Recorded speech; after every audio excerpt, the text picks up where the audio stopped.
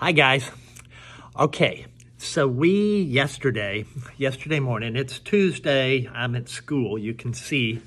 On Monday, we talked about muscles and muscle cells and the muscular system. And the first part of the muscular system, I was saying, great, I don't have a whiteboard and I really need to show you, draw some pictures of these different kinds of cells, the different kinds of muscle tissues. And so, hey, I'm back. We're going to talk about it. And so I've drawn pictures of the three kinds of muscle cells. And we had said, we have this one here, and we had said, those can be really, really long.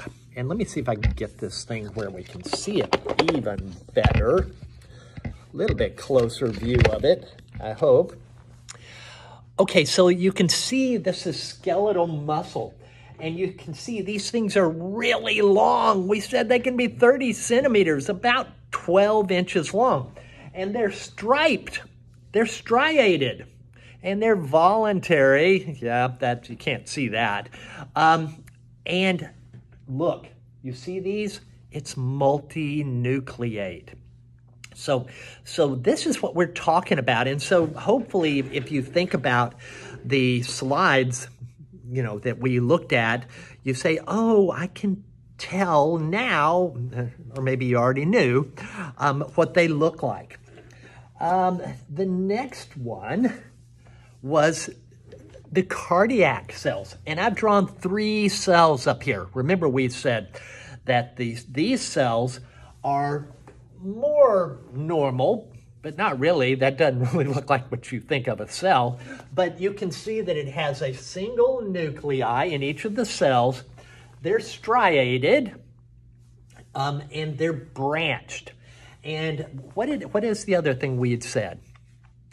We said they communicate. They communicate with each other through something called gap junctions.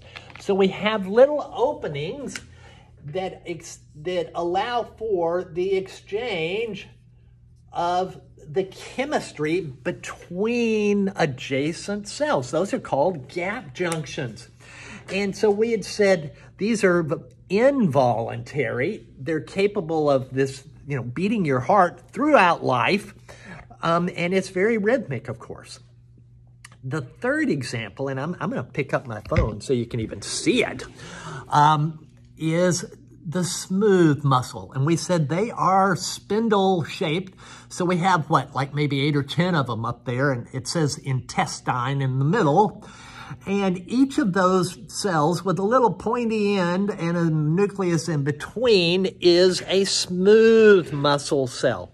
And so they don't really look like a whole lot, but the others are so unusual, we need to show all three of them. So we have all three of them, and we had said that they lack striations, they're mononucleate, they line hollow organs, they're involuntary, all of that stuff. Okay, what else do we need to mention? We had talked about the functions of muscles. That's pretty straightforward. Motion, maintaining posture, heat production, joint stability, sphincter muscles, guarding entrances, communication.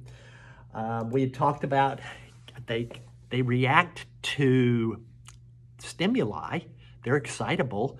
And when a muscle is stimulated, it goes from long to short. It contracts. And when my bicep contracts, my tricep extends. So they're contractile and extendable, and they kind of bounce back.